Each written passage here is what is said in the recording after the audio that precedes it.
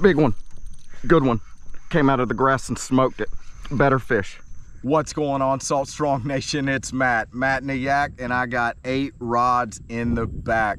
So I've been out here and I've been absolutely crushing it catching redfish and speckled trout today.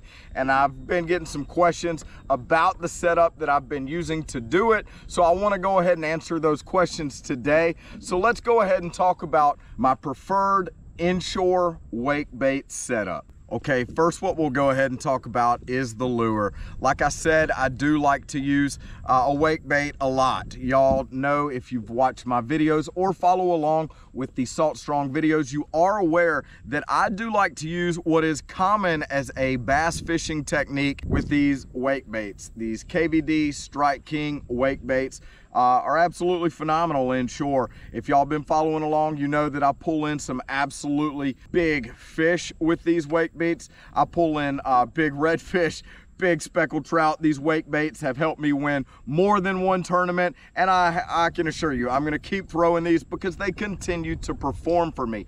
But a lot of the performance of this bait is dependent upon the rod and reel in which you use. So I want to go over why I like to use the rods and reel that I do on this wake bait. So let's go ahead and jump into that right now. Okay, so we'll just start with the reel and work our way down to the rod and onto the bait. So right here, I do have a Daiwa 3000 BGMQ. Now, the reason I like to use this BGMQ is because it's actually super durable. The reel itself, despite the fact of what I'm catching with it, this reel right here is absolutely phenomenal. I've dunked a couple of these on accident on the right-hand side of me while trying to take care of a fish on my left, and immediately I wash them down with some fresh water, and I have never had any problems from this one or any of my others.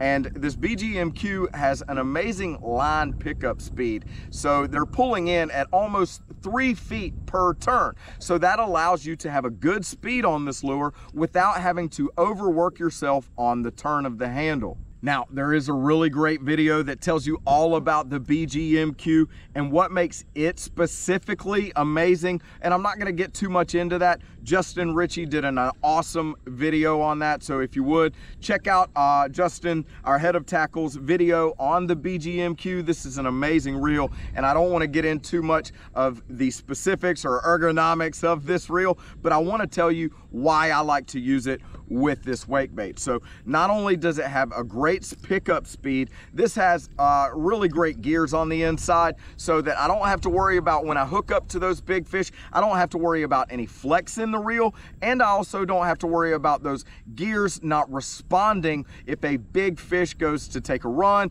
I don't have to worry about them stripping out those gears. When I do get control, I can bring that fish back on in, and I don't have to worry about the mechanics on the inside of this reel failing me from a big fish. Now, another reason I like to use this reel specifically is because of the weight. This reel is actually very light for the strength of it. However, this reel right here is a little bit heavier than, say, a Fuego or a Ballistic MQ, and the weight of this reel right here balances really well with these TFO Professionals. So let's go ahead and talk about the TFO Professional and why I like to use it with these wake baits. So as you all know, just like I do, these TFOs tend to run a little bit heavier. They tend to run a little more stiff. But when I'm using a wake bait, that does not at all bother me, because that stiff rod with less action actually helps me keep this bait at the surface of the water. That way, the lip of this bait does not want to dig down further in the water column, which could potentially cause me to hang up on any submerged grass that's in the area. Say I'm fishing submerged seagrass or a grass flat in an area, and I want to skim this wake bait right over that grass, and this TFO Professional does a great job with this stiff tip of keeping that bait near the surface. Now, another reason I like this is, again, because it does have a bit of a slower action. As you can see, the bend in this rod starts much higher than most rods, and what that actually allows me to do is, when I'm casting this, it actually allows me to get better load up on this heavier weighted wake bait, and it allows me to get quicker response time when a fish goes to hit this wake bait. Now, with those bigger fish that like to eat this wake bait, often what they'll do is hit it and run straight at you. Another strength of this reel is that you can get them to you quickly and pick up that slack so that you don't lose any response time from that lure. Now, in conjunction with this rod, being that it has a slower action and that it keeps this lure further at the surface of the water, when you do get a strike from one of those fish, it allows immediate response time from this rod. So as soon as that fish goes to hit this lure and gets one of those hooks in their mouth, even if they run straight at you, because this is a very stiff rod, they cannot shake these hooks as easily as they could if it were a rod with a much more moderate action that, say, bent further down the blank. So this rod paired with this reel actually make a great combination for the wake bait.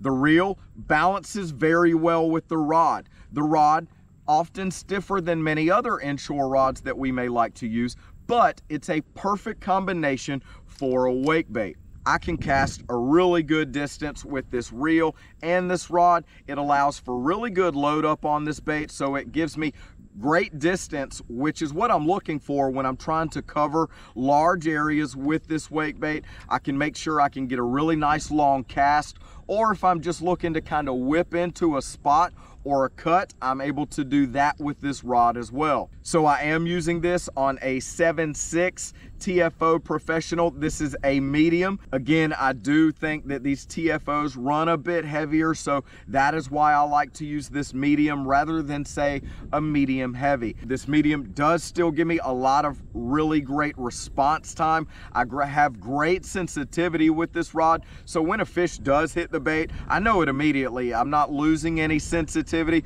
but this rod, being that it is a bit more stiffer, does pair really well with this wake bait. One of the hidden gems of this rod that I do really like and I want to point out is this weedless hook keep right here. As you guys know, I do change out my hooks normally for single inline hooks, and just like on this wake bait, I have single inlines, and those can often be a little bit more of a headache to try and put on a hook keep. But with these weedless hook keeps that you have here on the TFO Professional, I'm able to easily secure that bait and put it behind me for the next time I'm ready to use it. That weedless hook keep, I know, may not be a huge selling point for a lot of people, but I really, really like it. Again, I do have this TFO Professional paired with the BGMQ 3000, and I want to tell you about the line and leader a little bit too, just so we can kind of familiarize ourselves with the type of setup you want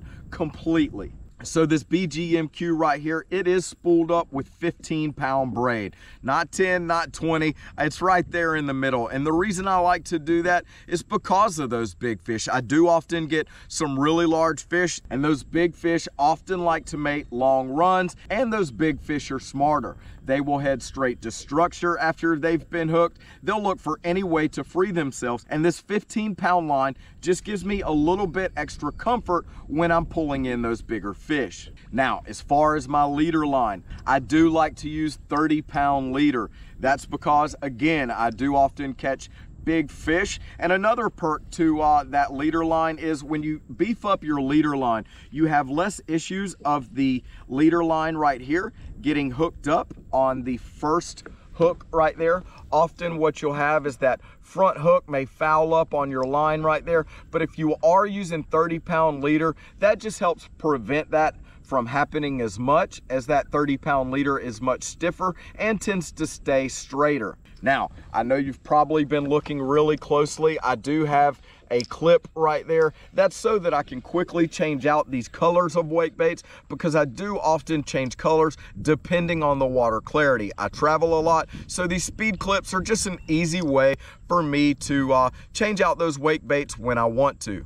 Again, that's a Norman speed clip. I've only been testing it out for a little while, but so far I really don't have anything too bad to say. I have not had one fail on me, but I'll keep doing some tests on these. If you guys are interested in these, let me know down in the comments, and I'll do a full review on these Norman speed clips as well. But just let me know if that's something you'd want to see in the comments. So again, Overall, I do think these TFO professionals with the BGMQ, I will say this, I will say that the reel is probably of secondary importance if you're looking for something to match that wake bait.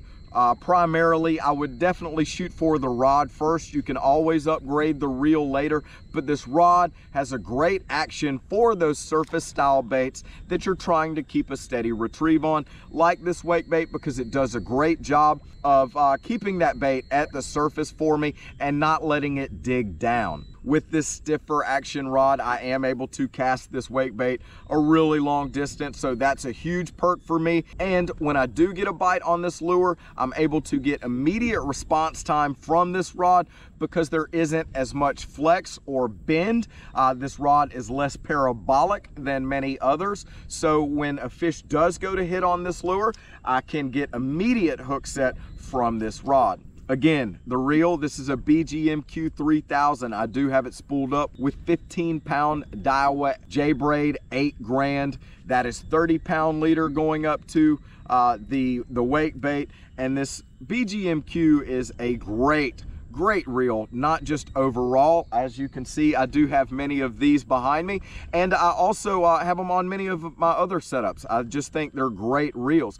For a really powerhouse of a reel, this thing is super lightweight, and it can actually perform in just about every application I can put it through in Inshore. These things have continued to pull monster redfish, speckled trout, flounder, and this has actually caught me a snook. So I'm super confident in saying that this reel right here matches not only really well with this rod, but pairs perfectly with the wake bait as well. Again, I have been using this wake bait a long time, not just this one. As you can see, it's been battle scarred quite a bit, but I've been using this wake bait and many others, and I've been continuously throwing them on this TFO professional, and you guys have seen me pull in some units with this rod right here. I'm confident to say that this will be my wake bait setup for quite some time. I can't say that it will stay permanent, but I can say that I am very, very happy with the performance of this entire setup as a whole. Now, if you're interested in picking up either the wake bait, this TFO professional rod, or this Daiwa BGMQ, you can pick up all of those at our online tackle shop at fishstrong.com. Keep in mind, our insider members do get exclusive discount, so if you're interested in some stellar discounts, be sure to check us out at saltstrong.com. And if you're interested in some more tips like this, or there's some other lures that you would like me to review or talk about, be sure to let me know about those down in the comments as well. If there's some other bass fishing lures that you think would make great inshore application lures, be sure to let me know about those as well. I'm always interested in trying out new stuff. So again, you can find all of this gear in our tackle shop at fishstrong.com. Be sure to leave those questions and comments for me in the comments section. And as always, thanks for watching. And if you're new to Salt Strong, just know that we are the #1 online fishing club in America. We actually guarantee to help you find and catch more fish, save money on tackle, make friends while doing it, or it's free. So we hope to see you in the Salt Strong Insider Club soon, and thanks for watching.